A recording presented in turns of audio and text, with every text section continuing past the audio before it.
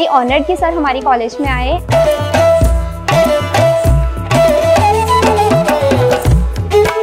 आज के दिन के लिए मैं शुरू से ही बहुत एक्साइटेड थी। कितना अच्छा था वो फीलिंग था, I can't just express it in words. क्योंकि मैं राहुल सर को मेरे पीछे उठाकर ला रही थी।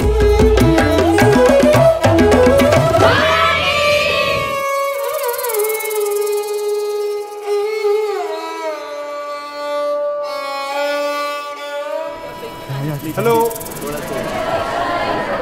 You have a nice college here.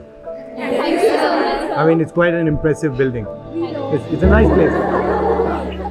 It's sort of also got a very nice feel to it. I have a question.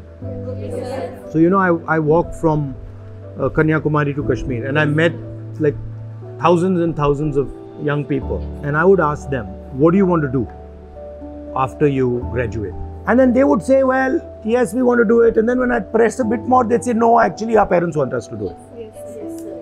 How do you react to this? We also fight with our parents, like we don't want to do सरकारी नौकरी as such, और ज़्यादा मन नहीं है। But they like ये कोशिश तो करके देखो, अगर लग गई तो बहुत अच्छी बात है, नहीं लगी तो तुमको करना वो कर लेना। तो it's again कि ये ना तुमको अपना stable अगर रखना है तो तुमको सरकारी नौकरी में जाना है। तो ये feed किया जाता है from very beginning. Even in the schools हमको ना बताया नहीं जाता है कि क्या ऑप्शंस हो सकते हैं आगे जाके। अगर हम साइंस चूज करें तो we all know just doctor and engineer, we don't know we can be astronaut as well. So this is a very valid point. What they do is they will not actually show you the options. Right? They will not tell you that भाई आप ये भी कर सकते हो, ये भी कर सकते हो, ये भी कर सकते हो, ये भी। They will only tell you that these are the 3 or 4 options. Then many of you will not be able to do those options. Then you will be upset that, you know, I spent so much time studying for I and nothing happened. So I think there's a problem with the system. The picture in our college is a bit different. नहीं आपका तो special है, वो अलग बात है। मैं आपकी बात नहीं कर रहा हूँ, मैं जनरल मतलब सिस्टम की बात कर रहा हूँ। अच्छा, आप क्या करना चाहती हैं? Sir, I run a dance studio.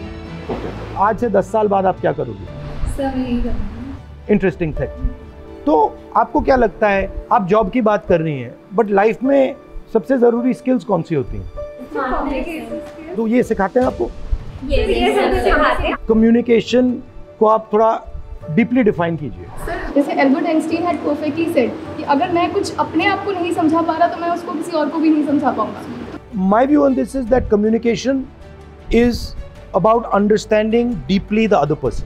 So understanding what the other person is thinking, what the other person's experience is, what the other person is scared of, what the other person wants, those type of things. And then removing your ego.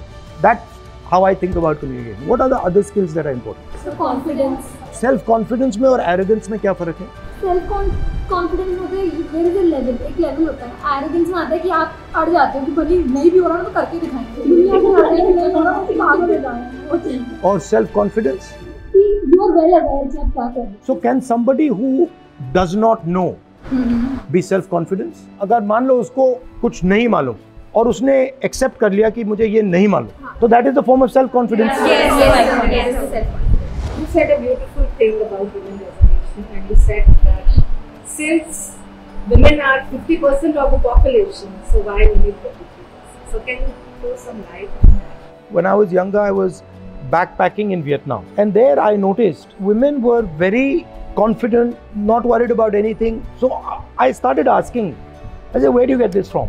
And the answer they gave me was that, look, during our fight for independence, we were fighting. This one woman told me, this country does not belong to men. It belongs to both men and women.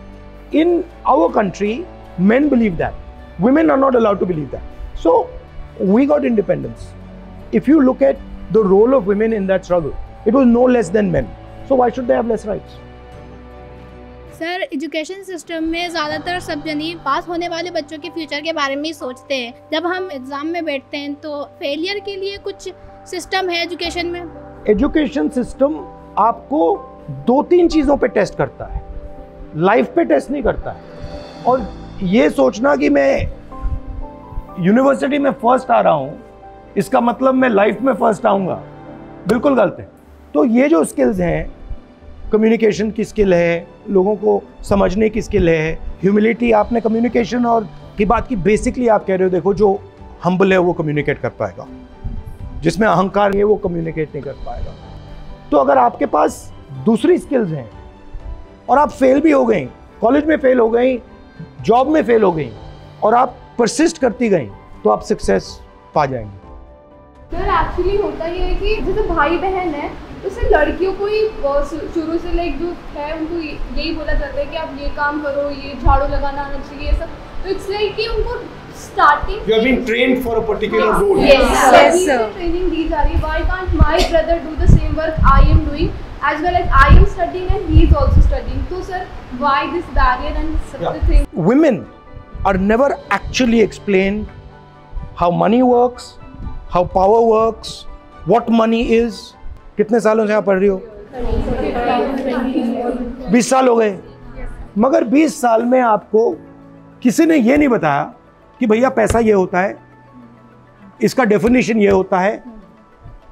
Why? If we have money, we'll have independence, we'll have power, we'll have rights, we'll get them. तो क्योंकि वो ये thinking है कि अगर बता दिया तो फिर वो इंडिपेंडेंट हो सकता, बचा के। Yeah. Let us suppose you are walking on the street with this 20 rupee note. Now this value is 20 rupees. Now suppose a fellow comes to you, puts a gun on your head and says, give me that money. What is the value of that note now? So this thing keeps changing in value. It changes in value every second depending on the power structure around it. Okay? If a woman has understanding of money, she completely transforms. Yes, sir. In fact, if a woman has a job but does not understand money, that won't work. If a woman doesn't have a job and understands money, that's a powerful thing. And then if women don't understand these things, then they're always dependent on a man who is either doing a job or understands these things. Sir तो इसी भी बॉलीवुड जैसा सवाल है, अगर एक दिन ये पीएम बने तो आप क्या करेंगे? See, there are two types of economies. There is a production economy, जो चीज़ों को प्रोड्यूस करती है। आजकल प्रोडक्शन को चाइना डोमिनेट कर रहा है। तो I would like to start positioning India. Sir but अब तो मतलब बंद हो गया चाइना से लेना? नहीं, बंद नहीं हुआ है, एक्चुअली इंक्रीज हुआ है। अगर आप पिछले 5 साल में देखें तो Chinese imports are shooting up. वो मीडिया कह रही है कि बंद हुआ है, बट एक्चुअली अगर आप नंबर्स देखेंगे नहीं हुआ। I mean, I would like that Chinese people are using made in India products, you know, made in Jaipur products, and some of you are running those companies that are sending those products there. That's what I would like to see. So the economy has to be realigned, where you have to believe in people. The banking system has to believe in people. If you look at Indian system in 70s, banks were lending much more to smaller industry, to entrepreneurs, etc., etc. Now the banks have been dominated much more by 2 or 3 large industrialists. Sir caste census पे आपका क्या opinion है? Fact ये है कि जो lower caste communities हैं, OBCs हैं, दलित्स हैं, ट्राइबल्स हैं, वो पावर स्ट्रक्चर में इन्वॉल्व है ही नहीं। और किसी को ये नहीं मालूम कि ओबीसीज कितने हैं, दलित्स कितने हैं, ट्राइबल्स कितने हैं, अपर कास्ट कितने हैं। तो जैसे आपको चोट लगती है, पहला काम क्या करते हैं? चलो एक्सरे करते हैं, एक्सरे करके देखते हैं हड्डी टूटी है या नहीं टूटी है, कहाँ टूटी है, कैसे टूटी है। तो कास्ट सेंसस है एक्सरे। कितने लोग हैं, कौन सी कम्युनिटी के हैं, क्या कर रहे हैं, उनका पावर स्ट्रक्चर में क्या रोल है। तो इट इज जस्ट टू सी भैया अभी स्टेटस क्या है। After that we can decide कि this is the status, now this is what we have to do. तो I am for caste census 100%। Politician नहीं होते तो आप क्या बने? So I'm actually many things. I'm, for example, a teacher. I teach youngsters. I'm a cook. So I'm multiple things. But that's a complicated thing to put across. आपकी college crush का नाम? Now you see. जैसे आप इतने smart हो तो आपने अपने शादी का भी सोचा? क्योंकि मैं मतलब अपने काम में और कांग्रेस पार्टी में बिल्कुल मतलब उलझ गया हूँ। आपकी सबसे फेवरेट ट्रैवल डेस्टिनेशन और फूड बेसिकली किसी एरिया का? My favorite destination is anywhere where I have not gone. Yeah. So I always like to see new places, but कुछ भी चलता है, बस ये करेला नहीं चलता है एंड मटर नहीं चलता है एंड पालक नहीं चलता है, अदरवाइज एवरीथिंग इज ओके। आप अपनी स्किन के लिए क्या करते हैं? मैं मुंह पे साबुन कभी नहीं डालता हूँ, क्रीम कभी नहीं डालता हूँ, कुछ नहीं डालता हूँ, बस पानी से धोता हूँ। नेचुरल। इंस्टाग्राम पे रील्स वगैरह काफी चलती है, मीम्स वगैरह है, पर आपका एक बहुत फेमस वो मीम है, खत्म टाटा बाय बाय। कभी कभी कहना पड़ता है, क्योंकि अभी जैसे ये मुझ पे प्रेशर डाल रहे हैं कि चलो खत्म टाटा बाय बाय। तो सबको मोटिवेट करने के लिए मैं कुछ लाइन्स बोलना चाहूँगी उसकी, कि अपने इरादों का हर बार बखान मत दे, अपने कामों की हर बार मसाल मत दे, तुझे जो अच्छा लगे तू उसी को हर बार किए जा, तू जो कर रहा है ना किए जा। दूसरों की क्या फिक्र करता है, तू उनके लिए नहीं अपने लिए जीता है, उनकी बातों को तवज्जो ना दे, तू बस अपना काम किए जा, तू जो कर रहा है ना किए जा। माँ बाप का साथ तेरे साथ है, इससे बड़ा दुनिया में और नहीं मिलता इनाम है, इस बात को जहन में दबा ले, तू जो टूटा था ना पहले, चल उठ आज फिर अपने आप को बना ले। साथ हो कोई या ना हो तेरे, तू बस अपने इरादों को पक्का किए जा, तू जो कर रहा है ना किए जा। Thank you. Very good. I am very happy to have a chat with you, and I'm very impressed by you. I would recommend that you learn some fundamental concepts. Learn how money works, what it is, learn humility, introspection. Sometimes you'll make a mistake. Think about why you made a mistake. Be fair with yourself. Don't treat yourself too well and don't treat yourself too badly. Be realistic and say, I'm going to be fair and kind to myself. So it was fun to chat to you. Thank you, sir.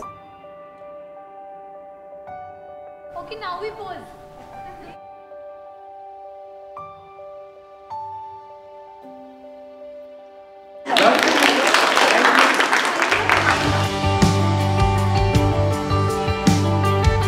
Politics cover किया उनने हमारे basics questions किए, जो हमारे अंदर curiosity थी, बहुत सारे क्वेश्चंस थे हमारे में जो कॉलेज स्टूडेंट्स के होने चाहिए। The picture that media created of this MT is not so true. He was very fun and comfortable with us, and this session was very, very informative and learning for all of us.